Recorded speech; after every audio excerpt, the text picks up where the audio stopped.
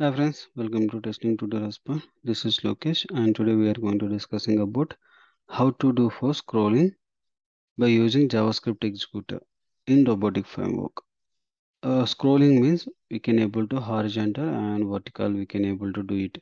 Horizontal nothing is there, then we can able to vertical. The same format we can able to do it for the browser level also. We can able to horizontal, but if you are going to do in inspect also, we can't do XPath for this particular one or element. Anything we can't because it is a one kind of menu bar type and it is not presented. We can't able to find any locator.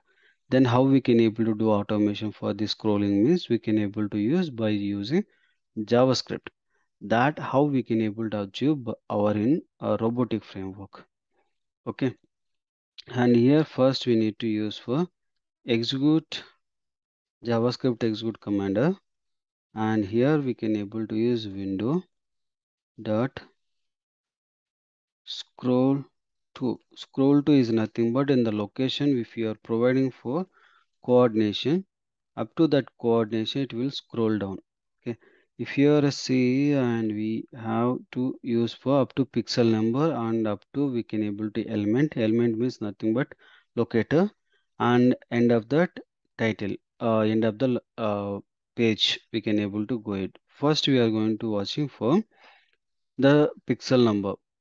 I provide the pixel number and just I'm going to move for that particular location.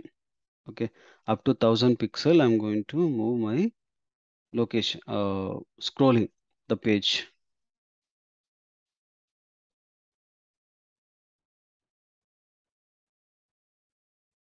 Again able to see now it is scrolling down. You can able to scroll down, it has happened, then it is closed.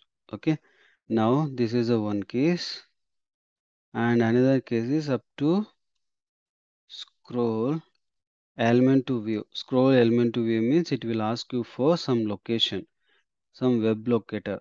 And in case my case it is I'm going to down, I'm coming in this web table. I have to move my locator into this particular location. I'm going to copy for XPath, copying XPath. I have to move my scroll bar into up to here. How means in the XPath specifying here. Now we can able to see my scroll bar. It will come to up to web table. Okay, up to web table it will scroll down, means we are moving more. Now we are achieving second condition, that is moving our scroll bar into up to web element. Okay, and third case is we need to move our scroll bar into end of the page. That will achieve once it is completed. Now you can able to see my web table is presented here. Okay, now we achieved in two cases, and third case we need to see for scrolling down up to end of the page.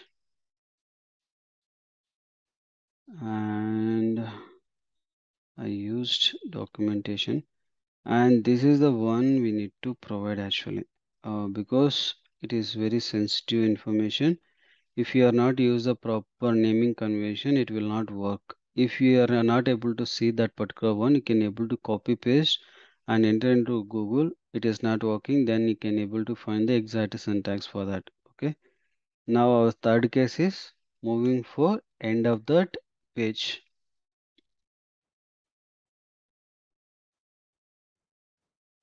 Our scroll bar need to come down,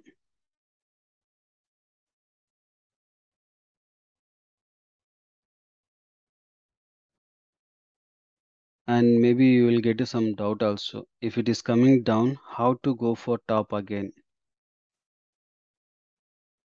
That also will show. Now my scroll bar is down. Okay, now again here I'm going to doing again this code, and I'm just adding for minus. If I add the minus, what will happen? Again it will take for 0th position.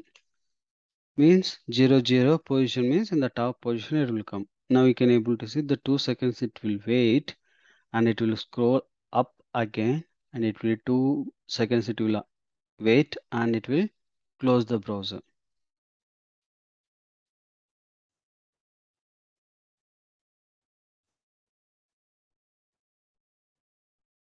Now you can able to scroll down, it is happen, scroll up again and it will close it.